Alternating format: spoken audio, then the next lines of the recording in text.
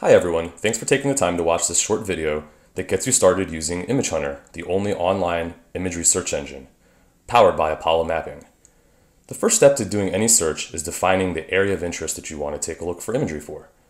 This can be completed in multiple different ways. I'm going to walk you through a few of the ways in this video. The first and perhaps easiest is to search by a location by name.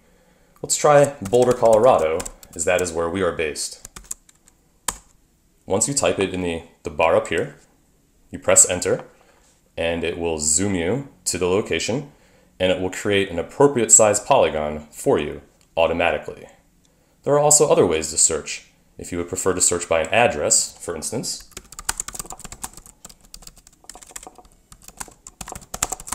you can do that as well. And it'll just create a much smaller polygon as you're searching for a small address. Another way you can search is by entering your coordinates, your latitude and longitude coordinates.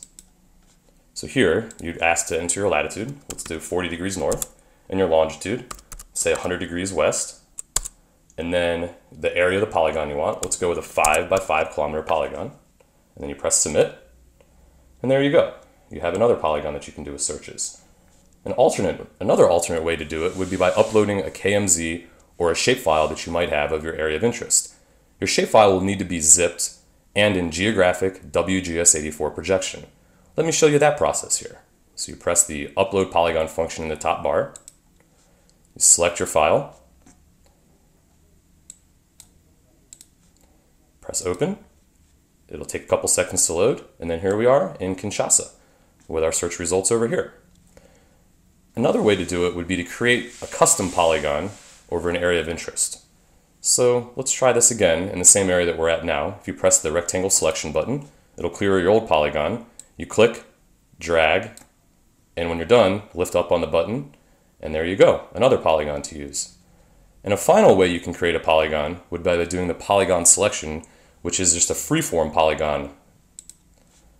So in this case, you just click around the area that you want to define, and then at the end, you double click, and it'll create a polygon and show you the search results.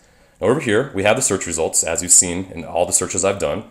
As you scroll through the list, what will end up happening is more and more results will be being loaded dynamically as you're scrolling through the results.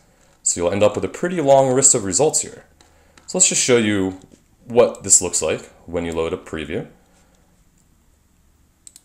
When you click on the area or the CAD ID that you want to load or the date that you want to load, it'll show you a little preview here, and it'll give you different coverage options. So let's just select a couple scenes that you might be interested in.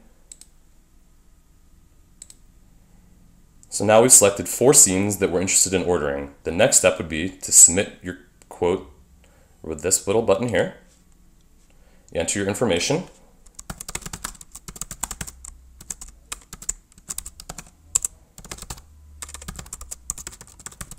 And once you're done entering these key pieces of information, you'll be good to go. You just press submit, and off an email is sent to the Apollo Mapping team, and we'll be back in touch within 4 hours.